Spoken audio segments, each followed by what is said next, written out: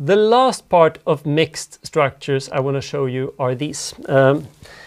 These are alpha plus beta proteins that contain their binding DNA. And it turns out in particular the beta sheets are going to be really useful here because the beta sheet will expose the hydrogen bonds that can interact with the bases. The first one, this is called a so-called zinc finger protein. If you have lots of imagination, you can think of this as a hand and then you're binding a zinc here.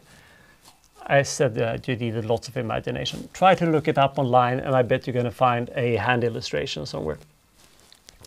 This other protein is called a TATA-binding protein. It has nothing to do with the Indian consulting company Tata. This is a, do you see again that it's naturally twisting? That had to do with the propensity of beta sheets to twist. This twist has also evolved to fit perfectly in the major groove of DNA. So what do you think that the TATA-binding protein does? T, A, T, A. Where have you seen those letters? That's right, DNA bases. So this particular protein binds the sequence TATA in DNA. And it's a so-called transcription factor. So it's a protein that it somewhat diffuses almost along the DNA strand, binds to a particular part and helps initiate transcription. That is where we're going to start reading the genetic code that will enable us to build more proteins.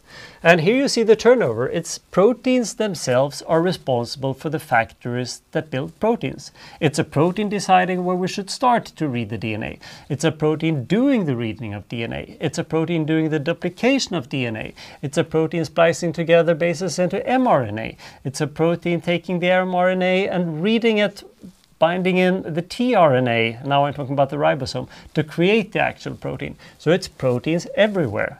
Apart from the nucleic acids and lipids that are special cases, if anything is doing something in a cell, your first bet should be protein. And that is in principle all the secondary structures we're going to need. Sorry, not the secondary structures, all the protein structures. We have pure beta sheet globular proteins, we had pure alpha helical globular proteins, and then we had these mixtures that were either alternating or segregated regions. Now,